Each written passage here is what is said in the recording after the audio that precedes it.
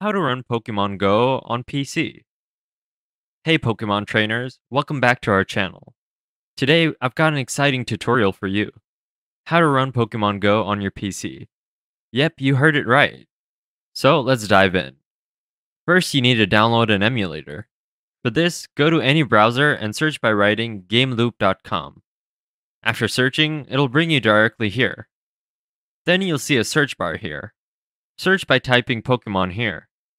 You'll see that all have come here. I clicked on the first one to download the first one. Then click on the download button from here and it'll be downloaded. I'll now show you another method. Go to Google again and search by writing gameloop.com. Then on the right side, you'll see an option called download. Click here, then your purchase will be downloaded. Install it after downloading. I already have it installed, so I'll directly enter the GameLoop app. After opening the application, search here and type Pokemon again. You'll see the install written here. Click on it and it'll run on your PC. And there you have it, trainers. Running Pokemon Go on your PC is now a breeze. If you found this tutorial helpful, don't forget to give it a thumbs up and subscribe for more tech tips.